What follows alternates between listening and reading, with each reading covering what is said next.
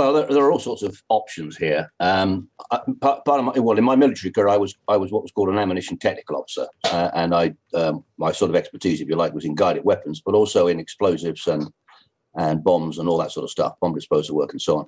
So, one end of the spectrum, this could, I don't know, is the answer, but could have been Russians themselves moving explosives, ammunition, weapons across this bridge to reinforce, put extra resources into the battle around Kherson and so forth.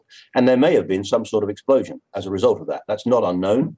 But part of the business of being an ATO is to ensure that ammunition is moved safely and so on. So it's possible that this was an explosion of Russian military equipment being moved by the Russians.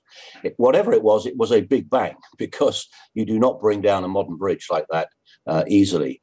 At the other end of the spectrum, it could have been a Ukrainian lorry that went across the bridge, but I doubt that, to be honest. And I also doubt, actually, that the Ukrainians did it. I mean, personally, I think they would have made more of this if they managed to hit this with some sort of weapon attack or so on.